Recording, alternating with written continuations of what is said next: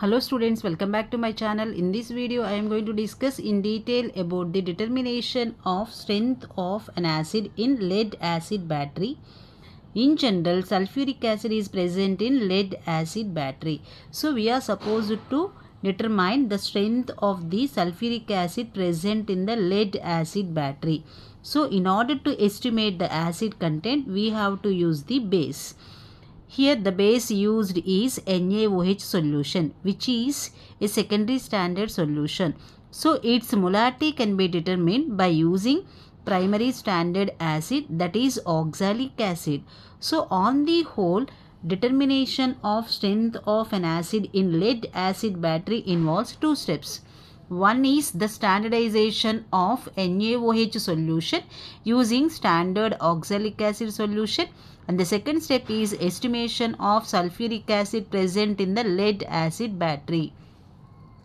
Apparatus used are burette, pipette, conical flask, beaker, volumetric flask, etc. Coming to the chemicals, it involves the use of sulfuric acid from the lead acid battery, standard oxalic acid solution, NaOH solution, and phenolphthalein is used as the indicator. Coming to the principle involved, here whenever oxalic acid is titrated against NaOH solution, it results in the formation of sodium oxalate and water. The number of moles of oxalic acid is equal to 1, whereas the number of moles of sodium hydroxide is equal to 2. Similarly, whenever sulfuric acid present in the lead acid battery is titrated against NaOH solution, then it results in the formation of sodium sulfate and water. Here also the number of moles of acid is equal to 2 and the number of moles of sodium hydroxide is equal to 2. Coming to the procedure, it involves two steps. The first step being standardization of NaOH solution by using standard oxalic acid. Initially, the burette is filled with NaOH solution and then 10 ml of oxalic acid is pipetted out into conical flask. To that 1 or 2 drops of the phenolphthalein indicator is added and the solution is titrated against NaOH solution until the colorless solution will be turned into pale pink.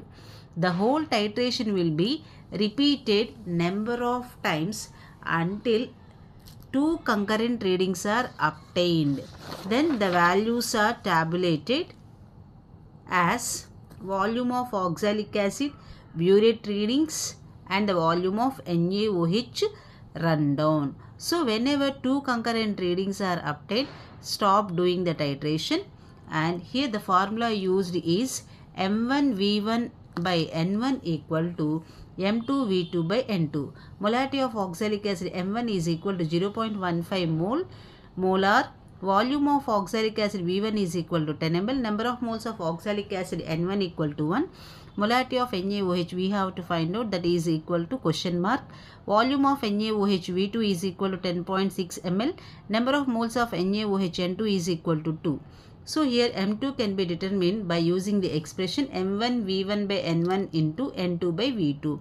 On substituting the values, here the molarity of the NaOH is obtained as 0.283 molar. Coming to the second step, it involves the estimation of strength of the sulfuric acid present in the lead acid battery. Here sulfuric acid is pipetted out into conical flask. To that 1 or 2 drops of phenolphthalein indicator is added and it is titrated against NaOH solution until 2 concurrent readings are obtained. Here the strength of the sulfuric acid can be determined by using the formula M2V2 by N2 is equal to M3V3 by N3. Molarity of NaOH is equal to 0.283 molar.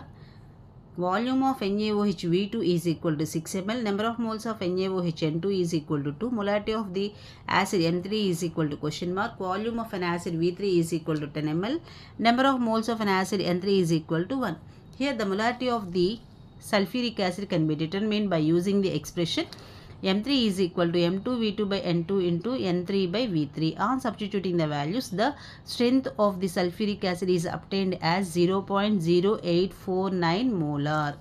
Once the molarity of the solution is calculated, then it is possible to determine the amount of the acid present in the lead acid battery by using the expression molarity into molecular weight.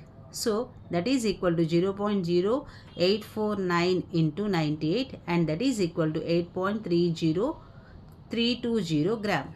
So finally, coming to the result, the strength of the sulfuric acid present in the lead acid battery is 0.0849 molar, and the amount of the sulfuric acid present in the given solution is 8.320 gram.